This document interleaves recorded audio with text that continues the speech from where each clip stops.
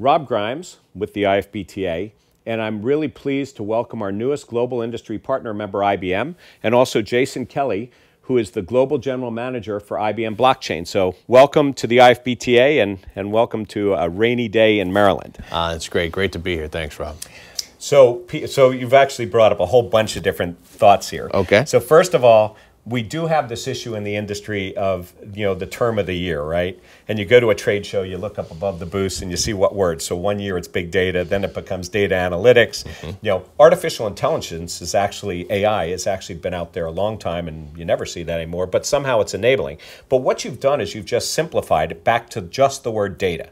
Right. And so in using the word blockchain though, what you're talking about is tying together different places of data, different places that data is stored, and then enabling, I think was the other word that you used, enabling the operator and the consumer actually to take advantage of that data. Is that really what it's about? That's exactly it. Data that sits static in those silos doesn't have value. Data only has value when it's in motion or when it's being shared, and when it's being shared accurately and with a purpose. And that's what we're able to do, and we empower that now with a new capability. And I will tell you, it's one of those look to the odds. In fact, is there hype? Yes, there's hype around blockchain, just like there was hype around big data analytics, and around AI, just as you said. Now, fortunately, I've had that experience with our company because I've led many of those efforts in different parts of the world, and I've experienced the hype cycle with our clients, which is the best way to do it. So as you do that, you say, look, first you acknowledge, yes, it's hyped, but the real part of it is when you make this data bring outcomes that people haven't seen before. Right. Well, those other terminology or those other terms haven't gone away. They're still there. It's just that they're sort of the latest thing that people want to focus on, and blockchain is certainly getting some press on that. But you started this conversation talking about the consumer, the end user. And the end user in our world tends to be sometimes the operator. But in this, what we're talking about here is the end user actually being the consumer.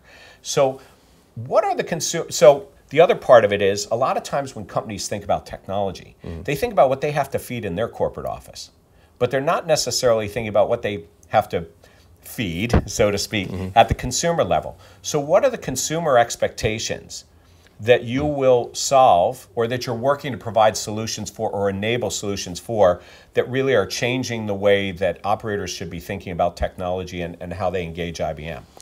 So following that view of end user first, we think about our current end users. Who are us? We're all consumers. And when we talk about food, it's one of my easiest discussion topics because everybody understands it. I get to do the raise your hand if you eat, right? And instant crowd participation. So with that, what are they demanding? We know that the current consumers are willing to pay more for this thing that we call sustainability. We know that 71% of them will pay up to 35% premium if that product or that service represents their values, which is significant. And then you hear this thought of, I want it to have the value, and that value means either their personal experience with price to value, or what they want when they're consuming, in this case, food. So if that's what they want, if they're driving for that experience and they want the information, that experience comes with some data. Is it what they think it is? Is it sustainable? Does it contain what they think it contains? This trust. And so consumers are now asking for trust. And then this backs into your question. So if consumers are demanding trust, how do you get that trust? In an environment now where everyone's questioning trust. And this then doesn't say, oh, let's throw technology at something. So this isn't a sandwich looking for a picnic, staying on the food theme. Instead, it is in fact us saying, how do we get to that outcome? How do we get to trust and transparency? That then drives a conversation of what technology makes sense. And this is where we get to the data. Right. But actually, you're using the word trust, which is sort of an interesting thing to be using when you're talking about food. Because in our industry, when they talk about trust, they talk about data security, right? A loyalty data, right? They talk about credit card data.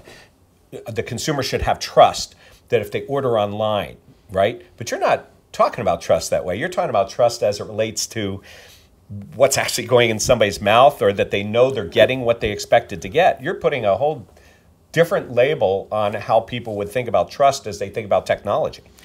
I think that we've evolved based on the way we have I think elevated our expectations as consumers, because we know that information, that data is there, and we expect that now. Right. So we're trying to meet their new levels of expectation. Before, what the internet did for communications, this thought of the B word, blockchain, will now do for transactions. And so it's no longer just trusting when you're online. It's, shouldn't I be able to see, if I know my package, I can track my package, but once I get it, if it's food, where did it really come from? So you're right. I mean, the thought of trust has been expanded, which then expands, the expectations expand what we have to do to deliver those outcomes. Right. So trust in this case is not necessarily also just a trust of safe food, which it certainly is, because have been some real incidents in our industry of issues with food handling and safety, which is obviously a prime concern.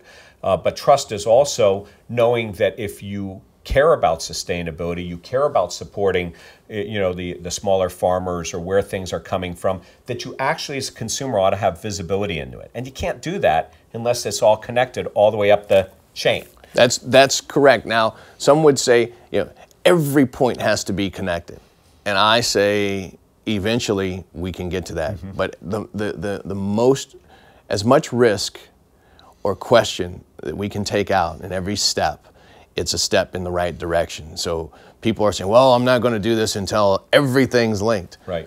Well, if you can just reduce that risk a little bit, if you take a Walmart, for example, who said, 7 days is world class, which it is, when they tried to find a foodborne illness case, say in their case they did mangoes. It took 7 days in their pilot to say, okay, where did that mango come from? World class, but even whether it's Walmart or someone, if you're doing that for 7 days, that means you're throwing away food for 7 days. Right. When they put it on the blockchain, they were able to find it in 2 seconds. So this is what we're talking about, that difference. Well, listen, I think that, certainly this is a start of a much longer term conversation in the industry, one that we expect IBM will play a key role in. We're already aware that your engagement in the industry is going well beyond the IFBTA, but thanks to National Restaurant Association and other places that you can bring. Oh, well, CES. Right. CES seeing IBM bringing Food Trust there was something I wasn't expecting to see. So right. I think that the messaging is there, and we want to thank you for your support and welcome to the IFBTA. Thanks, Rob. We look forward to doing lots of great things together.